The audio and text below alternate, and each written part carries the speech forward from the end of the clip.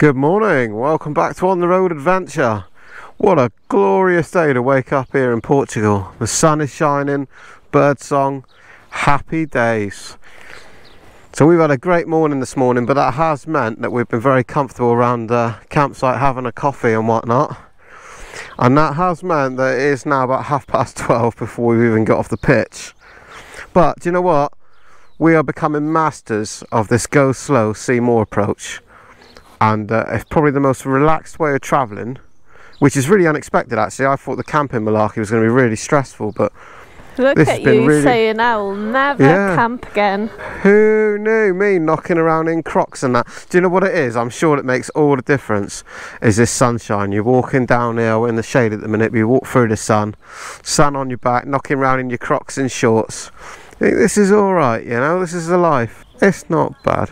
Yeah, happy days. Alright, we are heading back onto the N2.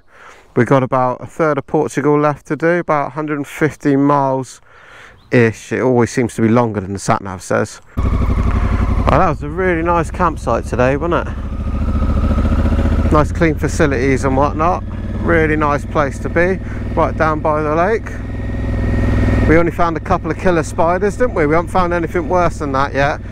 Getting a little bit overconfident here with all this, I think.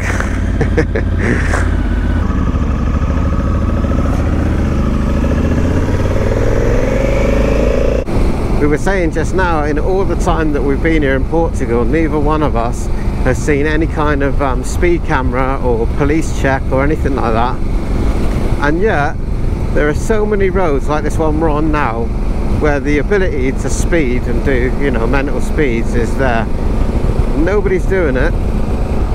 It feels like in every way people are living the sort of laid-back way of life and just plod along 56 miles an hour and enjoy the scenery. And why wouldn't you? Look at this.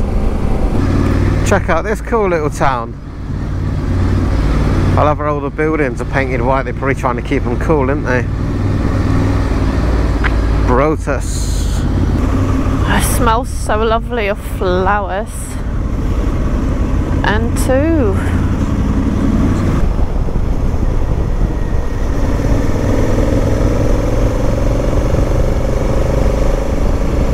I can see us spending more time in Portugal. I really like it here. I do think this is probably my favourite place we've been to and ridden together so far. It's almost perfect. The weather's great, the food seems to be good, the people are relaxed, everybody's happy. There's not too many people around. I mean, once again, look at this road. You know, I've mentioned it several times. Hardly anybody about, man. Nobody's driving like a lunatic. Everybody's chilled out. Everybody says hello. Everybody wants to be helpful in the shops or if you need a service. And best of all, oi means hello in Portuguese, much to our delight. Oi. You walk up to people and say oi, and they look at you and wave. Brilliant fun. We're just riding along and I just saw something at the side of the road. I thought I'd go back and show you this.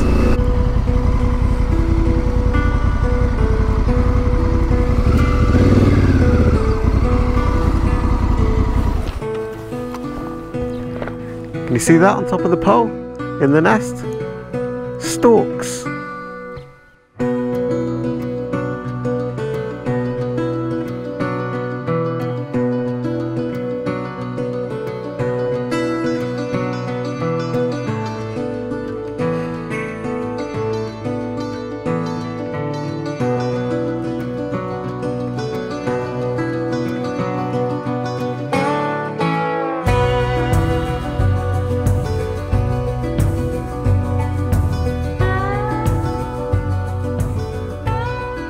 Absolutely beautiful around here. You see the stork? There's loads of interesting wildlife here. Right, our daily Lidl's stop. Thank God for a Lidl's. You can always get some at what you want there, but this is a Lidl with a view. Have a look at this.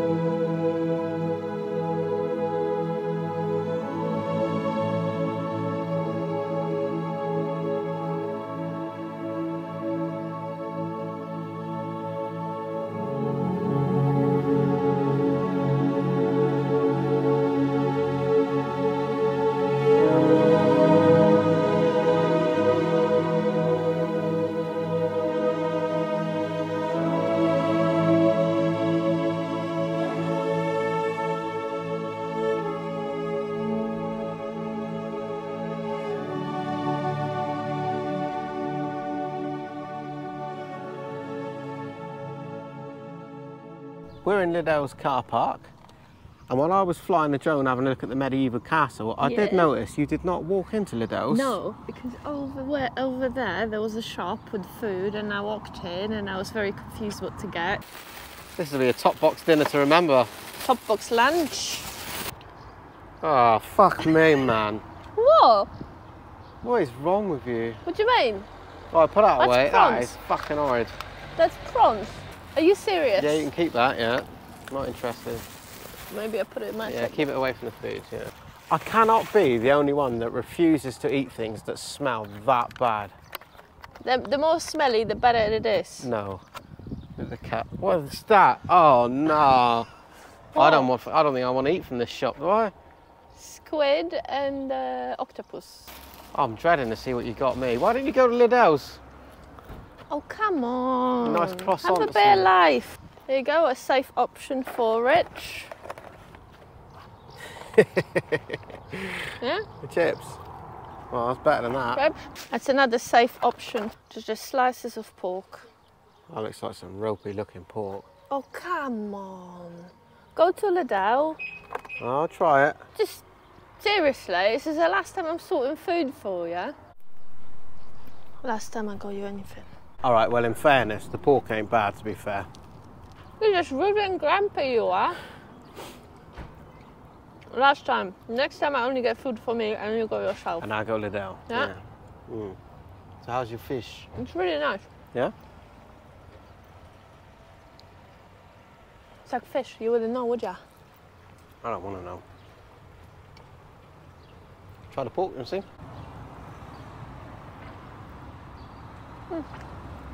Uneventful.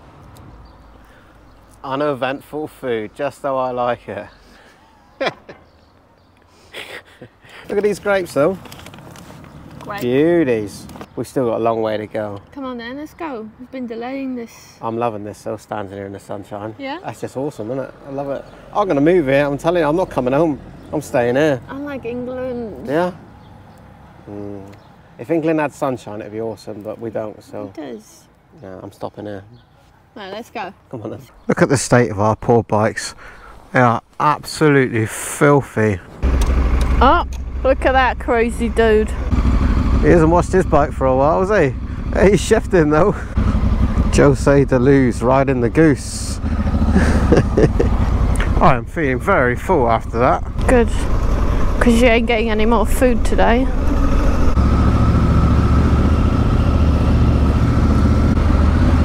Doesn't it just seem like a really relaxed, chilled way of life here? Look at all them old boys. I bet they meet there every day and have a fag and a brew. Everyone's got time for a wave. Oh, that's good, isn't it?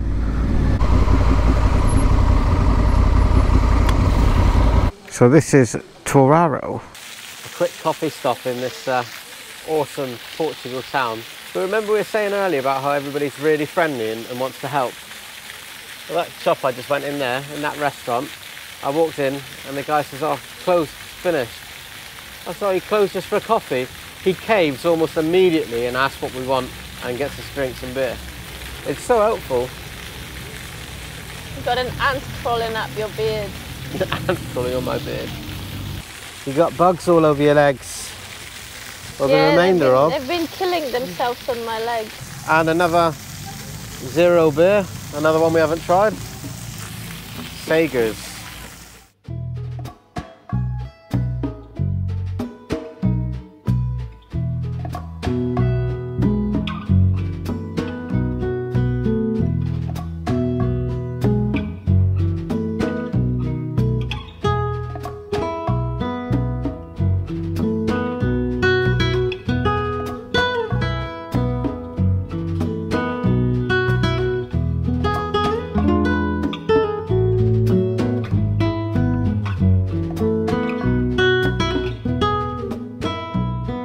Oi. Oi. That was so much fun. Everyone's so friendly. Unbelievable. I'm pretty sure everyone comments on our bikes, but we cannot really understand what they're saying, but they're pointing at the bikes and say very nice. We're back for stealing again, aren't we? Either just spotted oranges from the side of the road. That N2 road is fantastic, but there are some parts where there's some really long straights and it just feels endless. I can definitely feel it in my bottom. Yes. Oh. Do you think it's legal to pick them? I have no idea. I'll tell you what I do think though. Yeah? I think it don't matter, you can have one anyway. They don't look very appealing. Appealing? I see what you did there.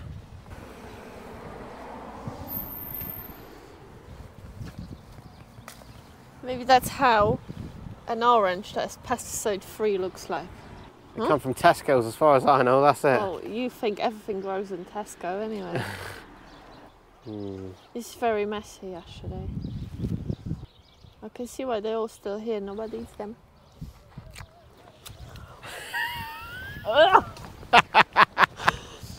No good? That's like eating a lemon.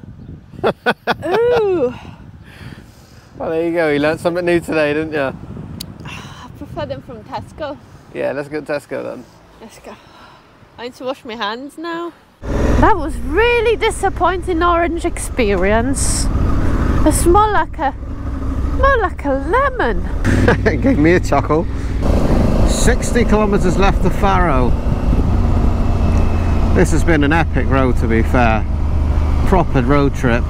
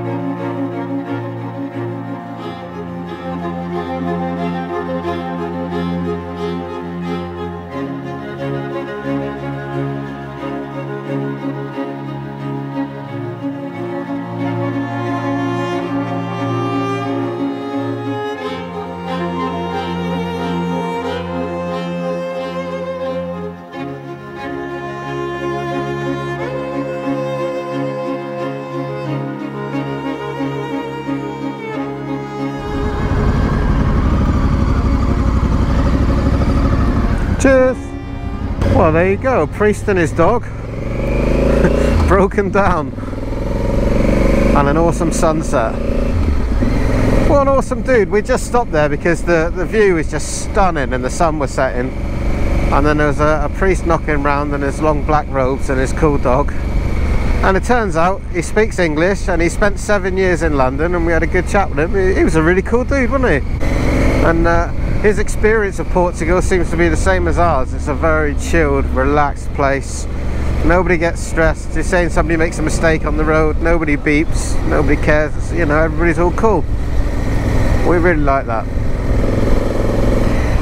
In other news though, it is now 8:20 and we're still a good 30 kilometers away from where we were supposed to be ages ago. This N2 though, like, what a way to end the day. This road has been amazing for the last hour or so, and it's just been really good.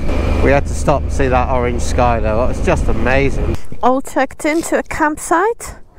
They seem to be very, very nice.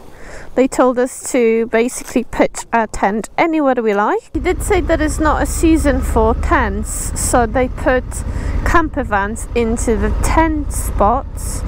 Therefore, we can go anywhere we like. There is multiple showers and toilet blocks.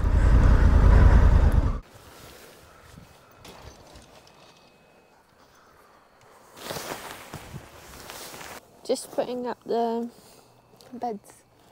That wasn't too bad. Setting up the tent, I think the whole tent setup took us around 20 minutes maybe. If that.